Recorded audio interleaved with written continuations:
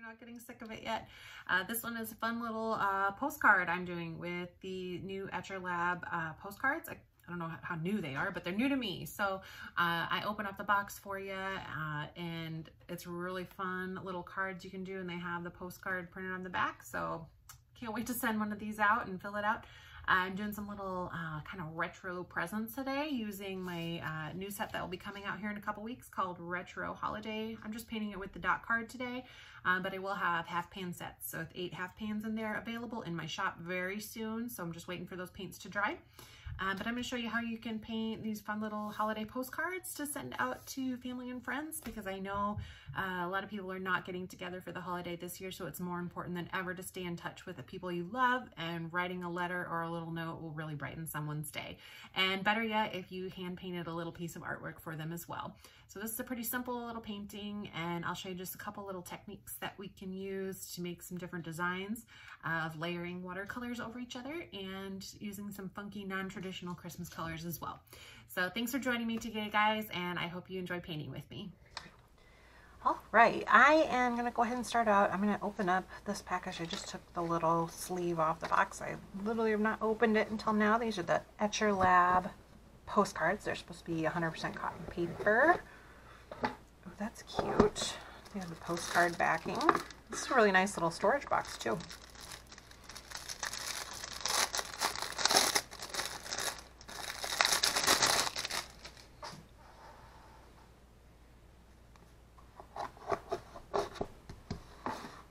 Alright.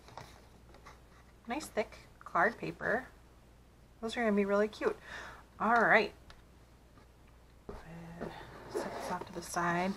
You might have noticed in some of my last videos I've been using my little jars of water here. Usually I have a big plastic water bucket, but we got a new kitten last month and it keeps trying to drink my water. So my little solution, maybe you can copy, is I stuck some cups upside down over top of my water cups, because the kitten will not leave my water cups alone, and I don't want to have to keep walking back and forth across to the kitchen or not have them easily accessible to me. So that's been my little solution, so that I could leave the water jars on my desk sometimes when I'm going back and forth between stuff. So okay, so today I wanted to paint some little like a little retro postcard here. This is a set that I have coming out here. I just poured all of them, and I was practicing yesterday. I was doing a little color chart with this. I posted this on my Instagram if you follow me there. And this is called Retro Holiday that I have coming out. It's I just started pouring them a few days ago, so it'll be about 2 weeks before they're available in my Etsy shop, but I just wanted to give you a little sneak peek of this. But you don't have to use this set. You could use whatever colors you want to do this.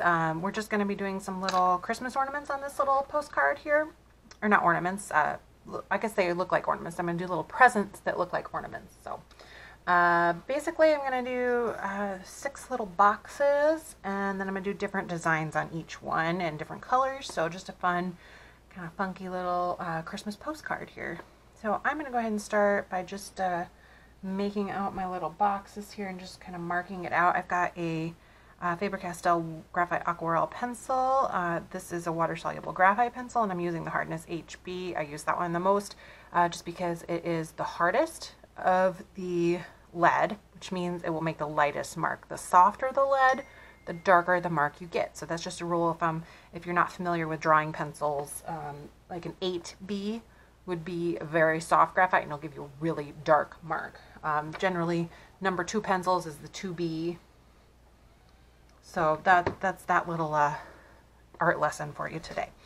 Okay, and speak of the devil, here is my little naughty kitten trying to come up here right now. Okay. Sorry, my husband's messaging me.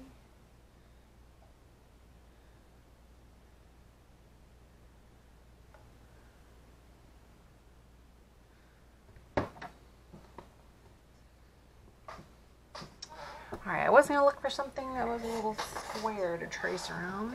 Let's see what I got. Hey, that will be perfect. I've got a little ink pad here. I use that as my little template.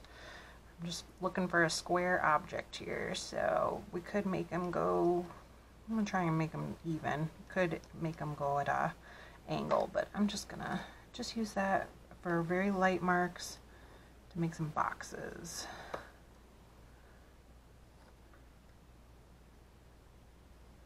I'm going to sharpen my pencil a little bit.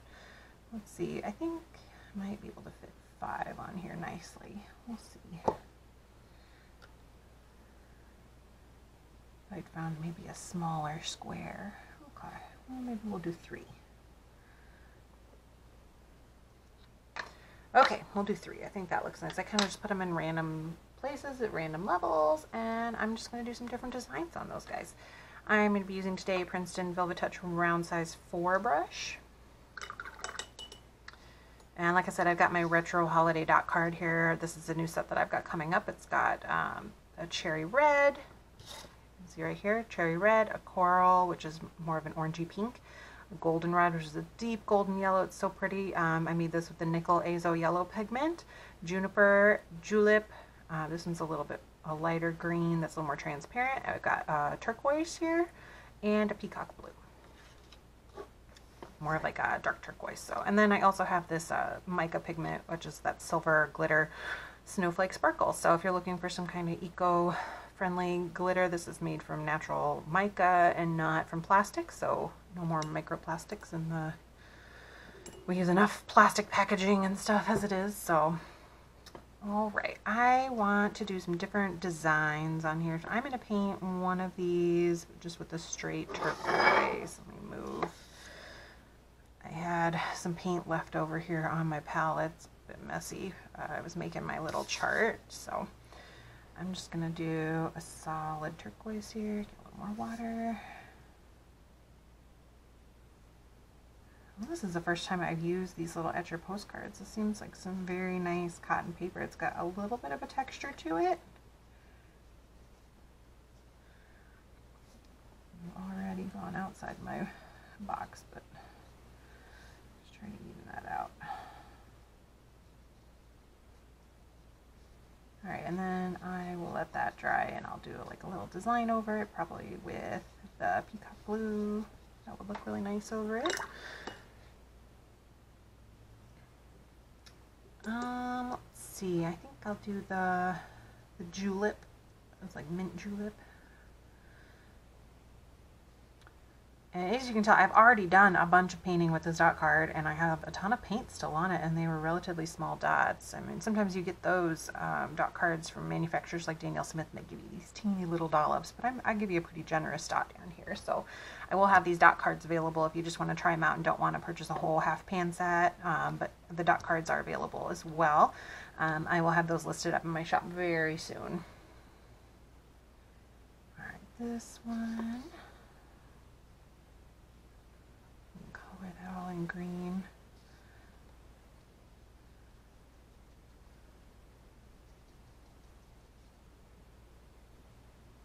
I guess I could have used a bigger brush for doing in these washes, but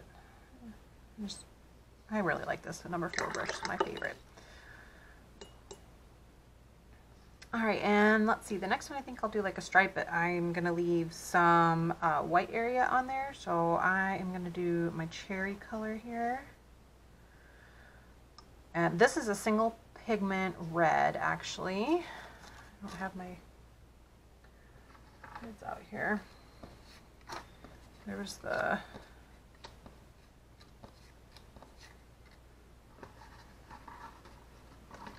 my daughter was messing up all my little sample cards here. Seem to have lost a couple of them. Okay, here we go. Here's cherry. That's pigment red 112. It's a single pigment, and so is the turquoise and the goldenrod too, which now I can't find the little sample cards I made up for those. My daughter was moving everything around on me. Okay, so I'm following along with my outline of my bounding box there. I'm just going to make some diagonal lines going across here, and if you wanted to tape it off with some really thin washi tape or masking tape, you could do that too.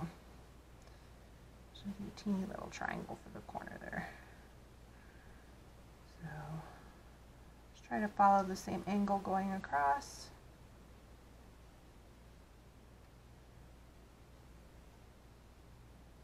And I've already contaminated my brush with some of that silver mica. I just realized there was still some on my palette, so it'll be a sparkly red. And one thing with this is I did all these matte colors, and then I gave you the one silver sparkle, so you can make any of the colors a glitter pigment, glitter paint, just by mixing in that silver sparkle.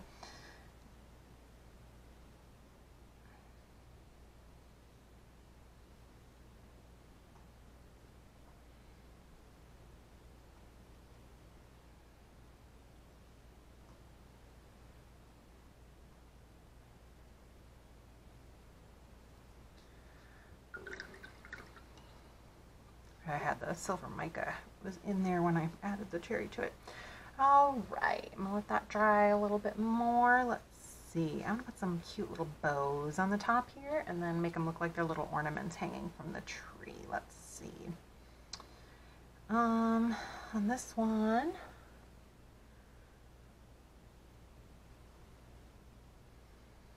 I'll just do the same color. I'm gonna do my, I'll use that juniper, which is the darker green of this set. I'm just going to do some kind of some little bow. Oops, that is not dry yet. Okay. I'm just bleeding in there, isn't it? I'm just kind of blend that in there. I'm going to go ahead and get my dryer really quick and just dry these so that I can move on to the next part.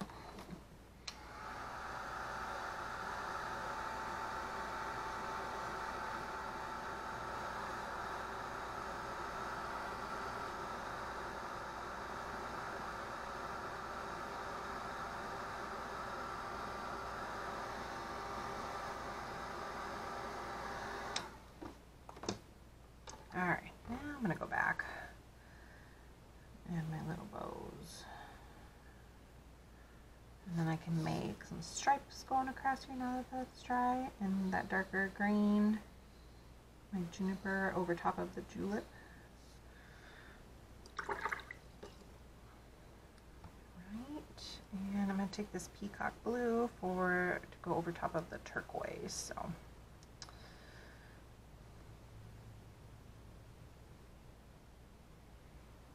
I'll kind of stick with my stripe theme. We'll just do some vertical stripes going down here. And if you want to get really, really thin little stripes, you just got to use the lightest pressure with the tip of your brush.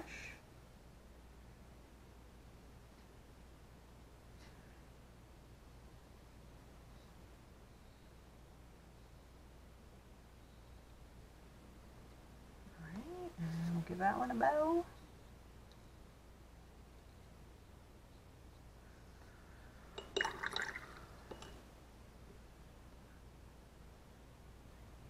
You know what, I think I want to add another little loop up here, make it look really full. Give it a little more of that retro look I'm going for.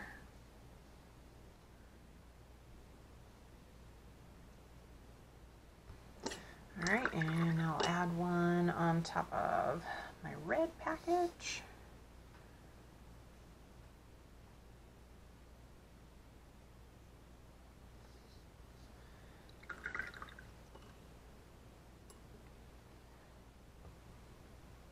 All right, now to add a couple more little like retro-y elements here, I'm going to take my goldenrod color, get some of that, and again I've got this mica all over the place here. So one thing I will comment, if you're going to be using a mixture and you don't want the mica to contaminate your other paints, I would get an extra jar of water even beyond your 2 and have a third one just for rinsing mica out of your brush, because even if you go and rinse it out in here, there'll still be a little bit floating around in your water, or it might be on your palette. So I mean, if you wanted to use a second plate just for using your mica pigments, that might be a good idea too, because I had this on the palette from when I was doing this, so you can see even though I started out doing just all the mattes and then I did the mica line last, I still had little bit that kind of transferred because of my water that I was using and just having it on the plate in general. So something to be aware of when you're using those metallic pigments like that.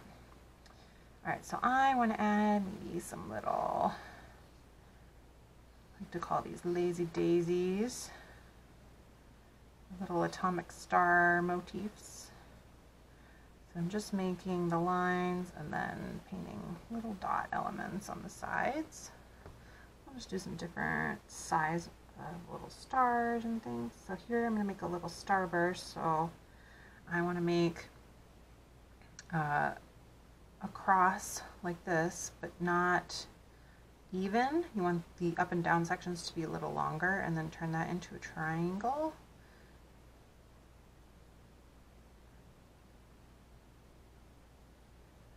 And then I'll put some little lines on either side of it like that. I'm going to do another small little lazy daisy here. You can vary up the length on your lines just to give it a little more of a funky feel. Put one over here too.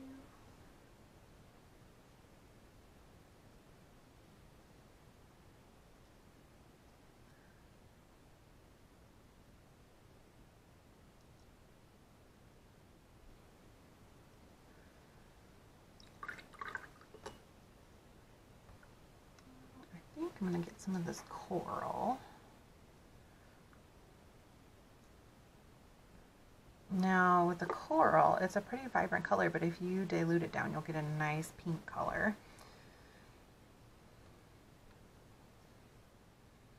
Maybe I'll do one of those little starburst motifs here too.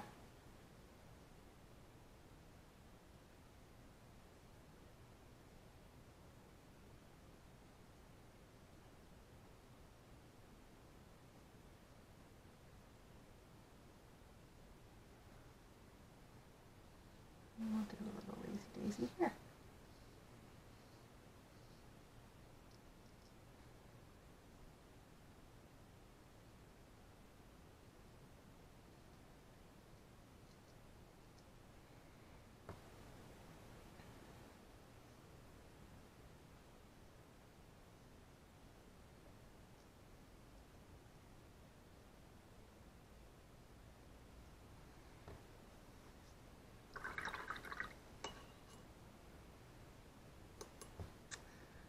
Alright, now I'm going to make these little guys look like little ornaments. I'm going to do the peacock blue, get a little more of that. I'm just going to make some little dashed lines going up like they're hanging from a tree.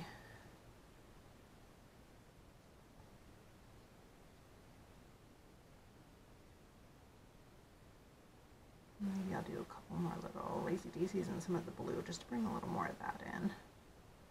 And I'll do a little 6-point one.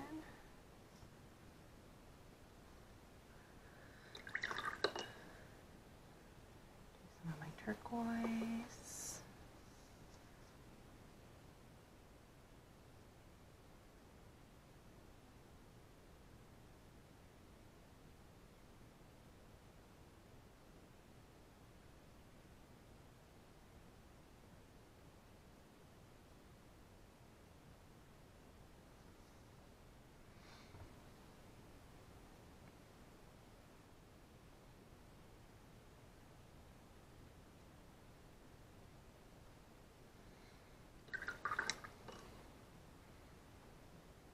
Alright, now I maybe just add a little more sparkle on things, so I can just go with that snowflake sparkle here.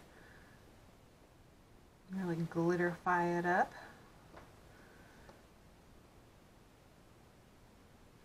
And just add a little bit to the bows. And this is a transparent glitter too, so it's not going to alter the color of your it doesn't have like a gray tone undertone to it because it's just the glitter mica and it's in a transparent base, so you are not going to get a gray tint added to your paint. So maybe we'll just do a couple little simple little snowflake shapes around here.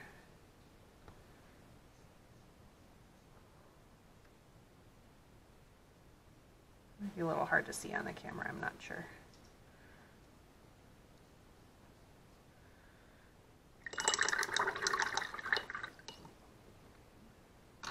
Alright, there's just a fun little, we'll call it my retro presents.